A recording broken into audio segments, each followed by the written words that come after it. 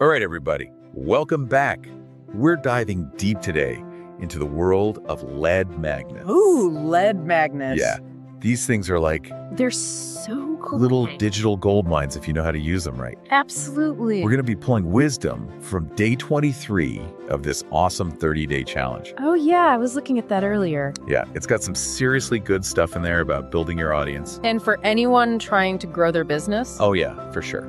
lead magnets are essential. So let's just jump right in. Yeah, let's get into it. Okay, so the first thing that really jumped out at me from this challenge, it talks about this pain point thing. Hmm. And I get it, right? Like, you got to know what your audience is struggling with. Oh, totally. Yeah. You can't just throw any old freebie out there. Exactly. It has to be something that solves a real problem for them. Like, it's got to be something they're actually craving. Yeah, like that thing that keeps them up at night. Ooh, good one. Right. Like, if you can offer them a solution to that, you've got yourself a lead magnet. Mic drop.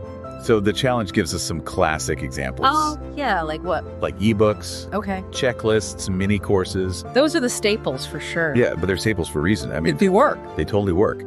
But it's all about how you tailor it. Oh, for sure, for sure. Like, let's say you're a fitness coach Okay, I like it.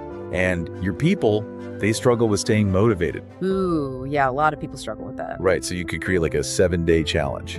Ooh, I love a good challenge. Yeah, to get them pumped about working out. Get that energy up. Exactly. Oh, or maybe you're a financial advisor. Okay, switching gears. Yeah, and your folks are freaking out about taxes. Oh, yeah. Tax season is no joke. So you offer them a simple checklist.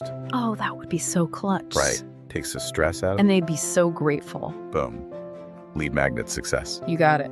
Now, the challenge also talks about this Yeah, visually appealing landing page thing. yeah. Oh, yeah, you can't just have amazing content.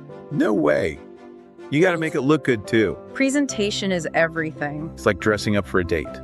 Ooh, I like that analogy. Right. You got to put your best foot forward. Got to make a good first impression. Exactly.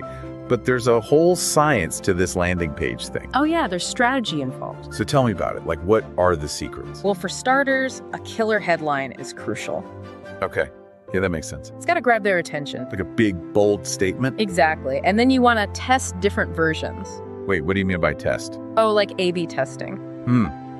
I've heard of that, but So basically, you show different versions of your landing page okay. to different groups of people. So like one group gets version A and Exactly. And the other gets version B. oh, And you see which one performs better. so you can see what people actually click on. Yep.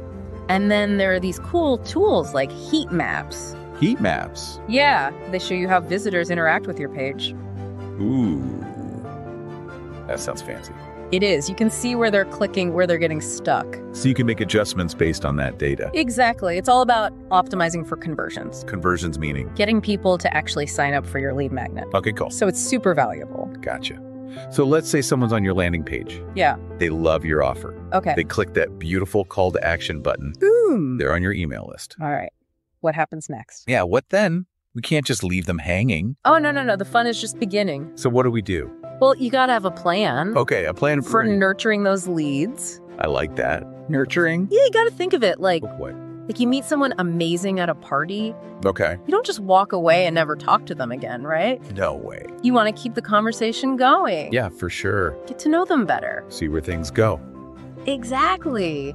And that's what a good email sequence does. The challenge mentions autoresponders. Oh, yeah. Those are Right. key. I know they can be super helpful for automating things. Oh, totally. It's like having a virtual assistant. So it sends out a series of emails automatically. Yep. Over a period of time. And each email is like another touch point. Exactly. Building that relationship. Okay, I'm getting the picture. Okay. We've got this awesome lead magnet, Yeah. a killer landing page, Mhm. and a well-planned email sequence. Okay, so we've got our ducks in a row. But how do we actually get people to find this thing? Ah, good question. That's where promotion comes in. The challenge talks about social media, LinkedIn, your website. All great avenues. Yeah, but it can feel overwhelming. Like, where do we even start? Well, the key is understanding each platform. Oh, okay, so like, What works on Instagram might not fly on LinkedIn. makes sense. So you got to tailor your message accordingly. So we shouldn't just be blasting our lead magnet everywhere. Oh, it's more about being strategic.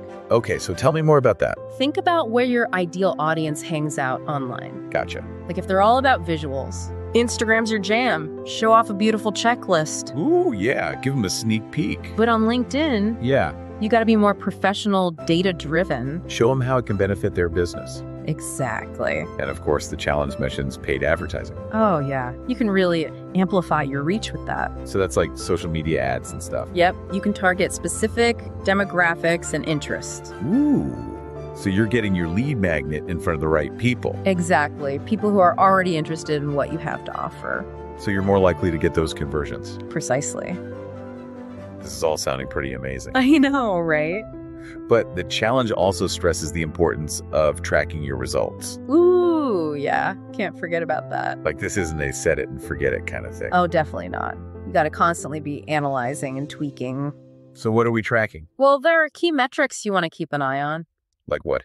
like click-through rates, All right. conversion rates. So we can see what's working and what's not. Exactly. And then you use that data to refine your approach. It's like a continuous feedback loop. I love that. You're always learning and improving. So we're not just creating a lead magnet. No, We're creating a system. absolutely. It's a whole ecosystem. I like that. And speaking of improvement, Yeah. the challenge highlights one final crucial step. Ooh.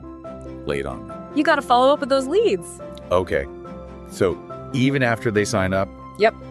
You got to keep providing value. it's like we're building a relationship. More than just an email address. Right. We're connecting with real people. Exactly. You've put in all this effort to attract them.